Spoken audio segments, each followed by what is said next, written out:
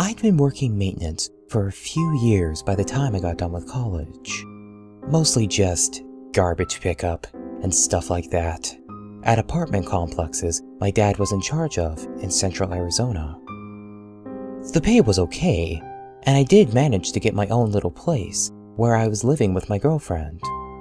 It was all pretty good in its own right, but I wasn't making too terribly much, and we'd never been able to take a vacation or anything on our own.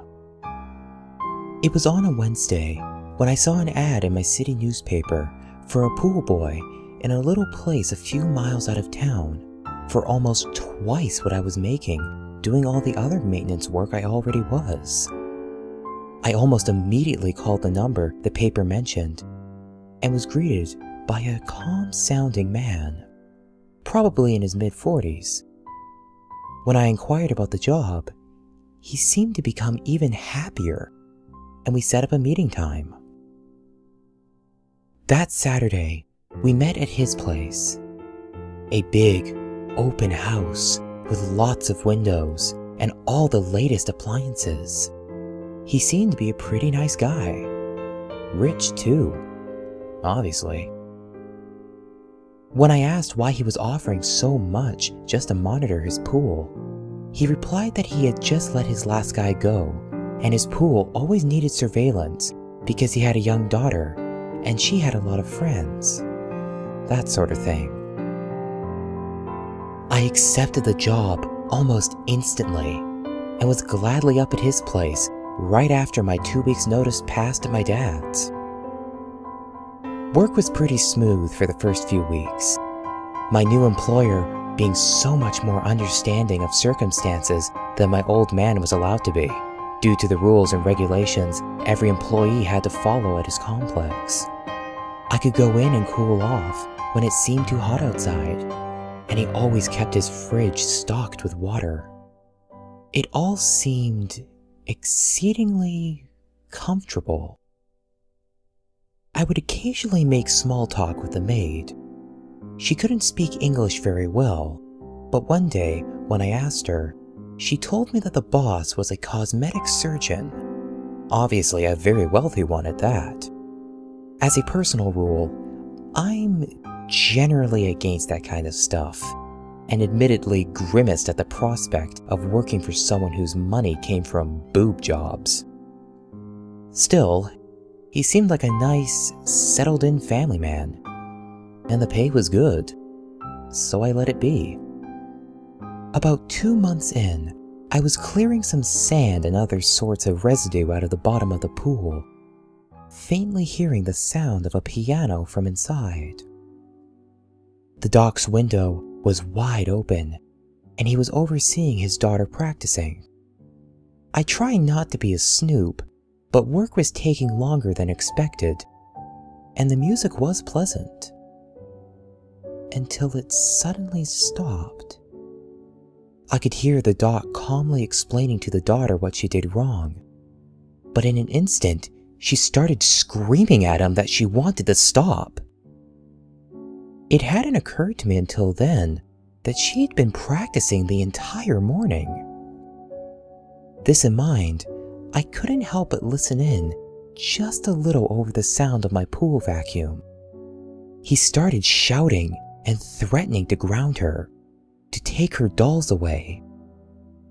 I then caught something that I didn't quite understand. Something about her big Barbie, or something like that. When I began to hear the music again, I just went back to cleaning out the pool, trying to forget what I had just heard. Though I tried to make good on this attempt, I decided I'd be on the watch for this kind of thing in the future. I know that parents snap at their children and all, but if this turned into abuse, someone was going to hear about it. Sometime thereafter, I was inside getting a drink when I got a good look at a photo on the refrigerator I had never noticed before, showing the doctor, his daughter, and 2 other women, one in her 40s or 50s, and the other a teenager. Judging by the doc's youngest daughter, it looked fairly recent. I asked the maid about it, and in the best broken English she could give me, she said that the older woman was the doctor's wife, the younger, his older daughter.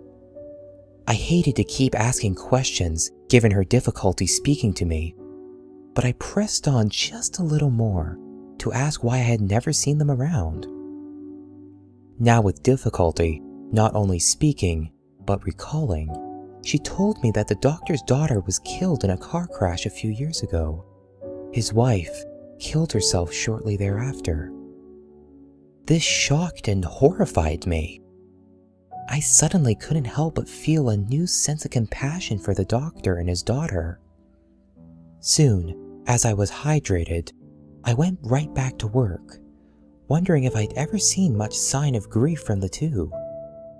Maybe that's why the doctor was so uptight about some things with his daughter. Maybe that's why she clung to her toys the way she did. I cleaned out bits of Barbie toys from the pool on what seemed like a weekly basis. It was a lot to take in. Time went on and my work continued. I had never imagined doing what I did as a year-round job. I used to live in the Midwest. Pools usually close around Labor Day, but down here, they were open all the time, and the doc's kid and her friends just kept coming over. One day, doing my usual work, I noticed a large splotch at the bottom of the pool for what it must have been the third time. I was irritated and reluctantly accepted normal chlorine just wasn't going to do the trick. I had to shock the thing using a form of super chlorine, several times stronger than the average stuff. I checked the doc's notes, and he did indeed confirm that he had some of the stuff I needed. It was kept in the basement. Seemed like an odd place for it, but I digress. Maybe it was just to keep it out of his daughter's hands. Speaking of the doc's daughter, my eye caught her and a couple of her friends about to jump in the water. I had to shout at them to stop, and she threw a fit at me for doing so. I just figured that the splotch in the pool would be a bacterial breeding ground. I was not letting little kids in it. I found my maid friend again, now frantic to make the pool clean for the boss's daughter, and asked her where the basement was. She responded with a confused look. I tried several other phrases, my high school Spanish long lost, until she recognized the word cellar. She led me outside after I mentioned it and pointed me to a dingy little trap door in the ground connected to the house, right next to the hose.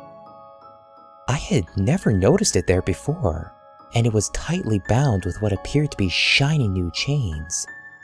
Very little dirt on them. I tried to ask her how I was supposed to open it, but we both lacked the vocabulary to communicate properly. I was about to bitterly accept defeat, leave the doc a note, and tell him to not worry about paying me that day, until his daughter walked up to me. She said that she had a key to the cellar. I was very confused by this right from the get-go, and even more so when she mentioned that I couldn't tell her dad that she did.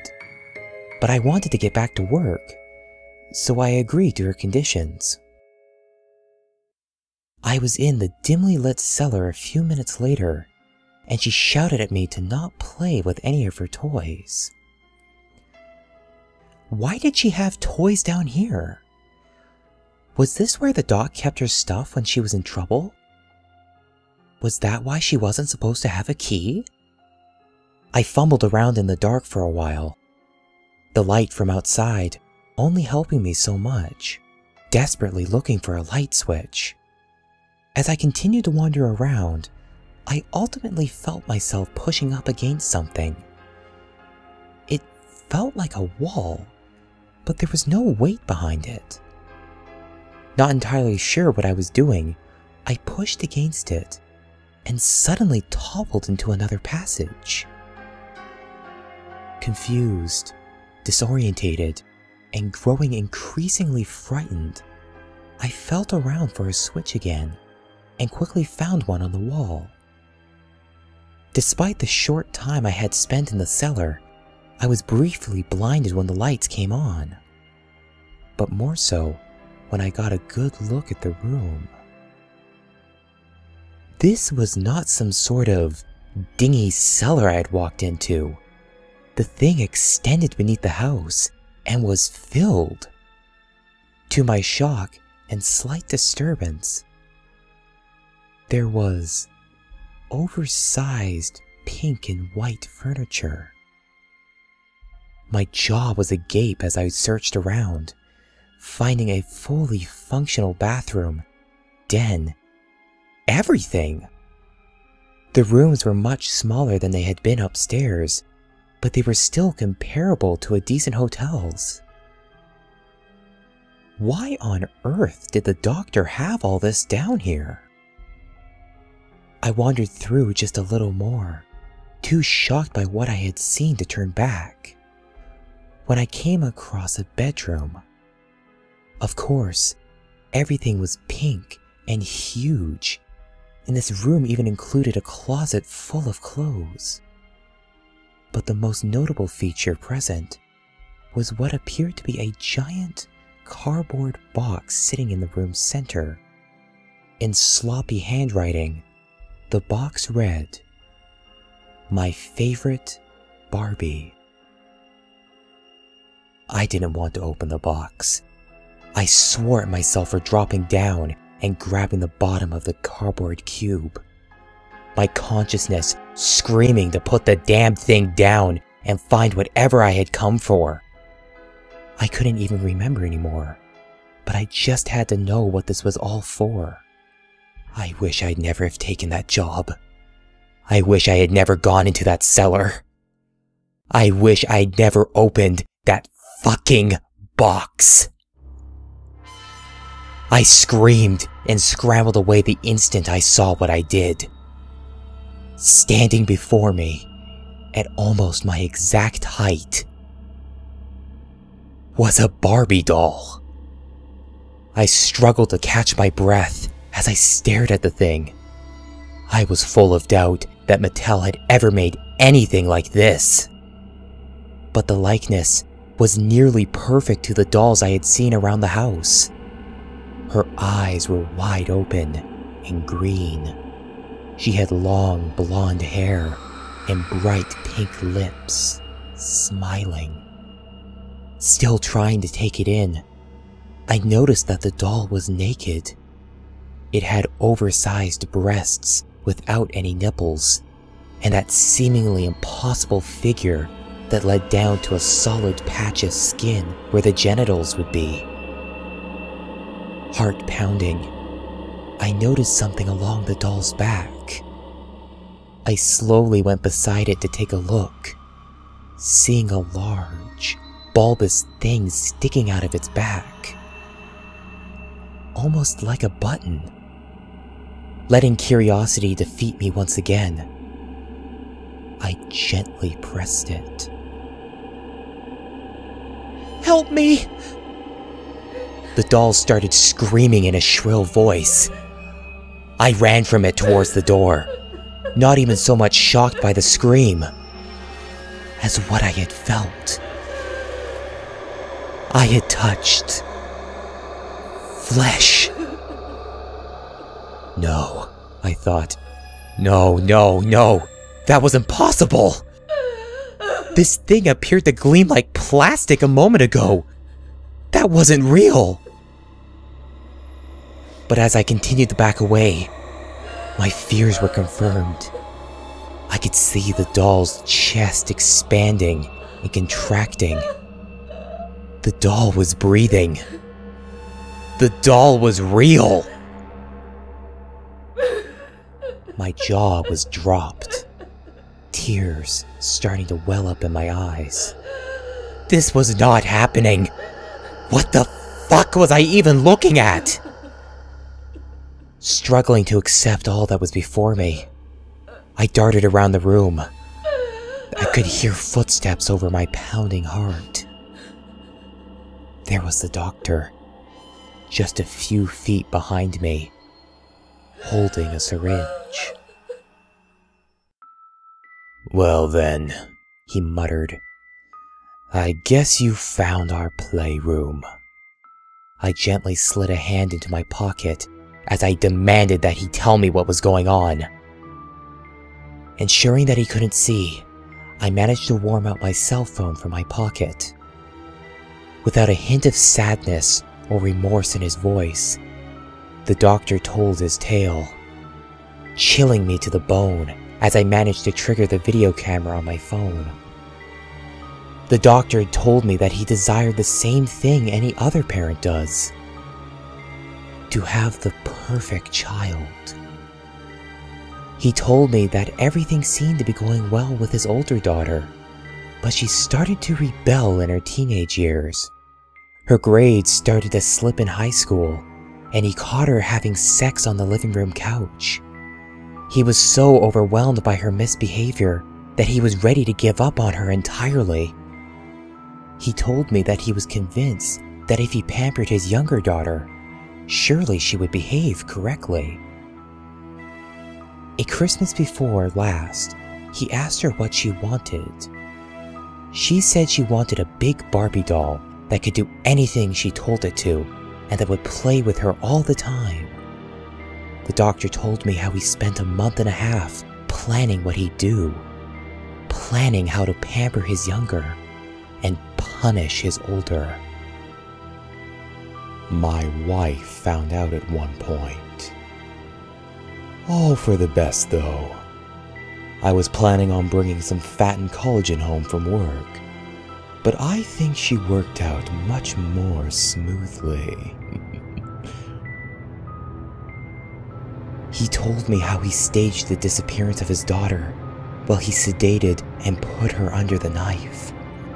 He spent over a week getting everything just right before he surprised his younger daughter with the playmate she always wanted. In exchange for just being my perfect little angel.